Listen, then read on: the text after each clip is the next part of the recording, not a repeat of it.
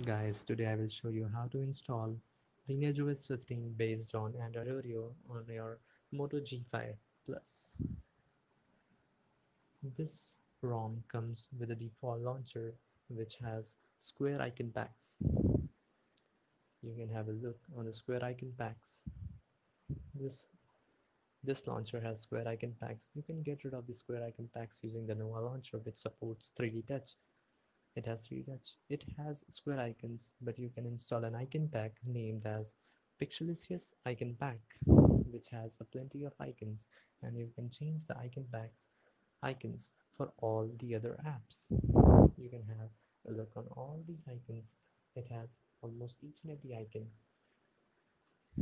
You can use Lucky Patcher and click on Open Menu of Patches, Custom Patch, and click the second one and apply the patch to get the picture-in-picture mode for YouTube. Using the Google Nova Companion, you can get Google Now on the left. All the other icons are as similar as to the Pixel. VoLT is working also on this ROM. It lags a little bit, but just enable and disable the Enhanced LTE mode to get VoLTE access on your phone.